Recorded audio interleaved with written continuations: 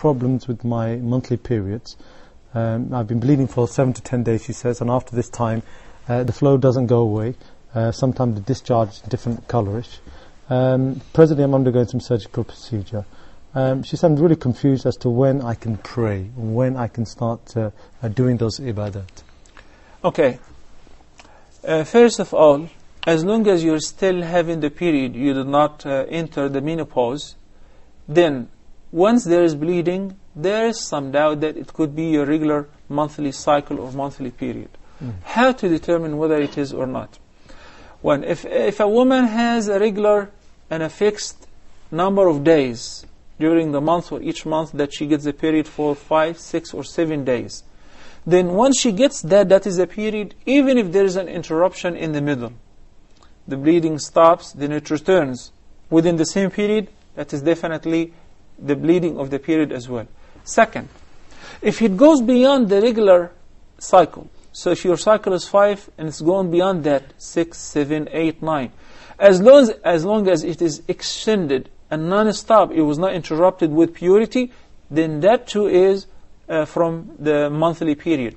And if it becomes consistent every month from now on, then your period has transformed to another period, becomes greater or longer in time. There is another condition, just to help you to determine whether this bleeding is the bleeding of the period or not. What difference does it make if I know it is the bleeding of the period or not? It makes all the difference. Because if it is the bleeding of the period, the monthly cycle or the menstruation, that you're not allowed to pray, nor fast, nor touch the Quran, nor have a relationship with your husband. But if it is an irregular bleeding due to any cause, medication, etc., sickness, psychology, whatever, in this condition, this irregular bleeding, you still have to pray. Not that you're allowed to pray, no. You still have to pray, but make a special tahara for each salah. And you pray all the related nawafil along with this fard.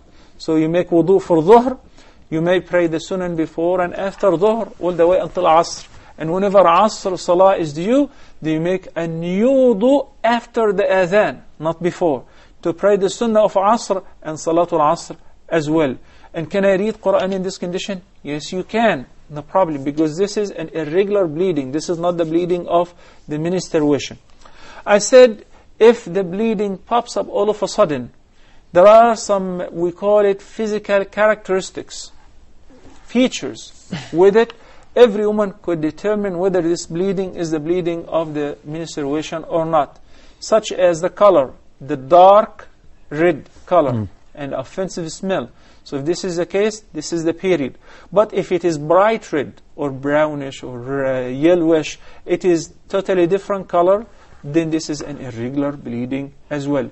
Meaning, if a woman experienced her monthly period, then she saw a tahara after she cleaned up herself and the piece of cotton came clean, then she's tahir. Then a couple of days later, she saw some brownish color or yellowish color. That doesn't hurt. This is not the period, because the physical characteristics of this blood or this excretion is different from the characteristics of the regular bleeding of the menstruation. And Allah knows best. Sisters, the issues related to the monthly period and the menses are very complicated, because each woman has his own story. That's why our Sheikh used to say that women's issues or questions is like an ocean without shore. Each woman has her own story. So this is a general answer. But if it doesn't fit your case exactly, then you have to ask the question yourself to explain exactly your story. Jazakallah khair. And if you want to ask us questions, please do send us an email at ask@huda.tv.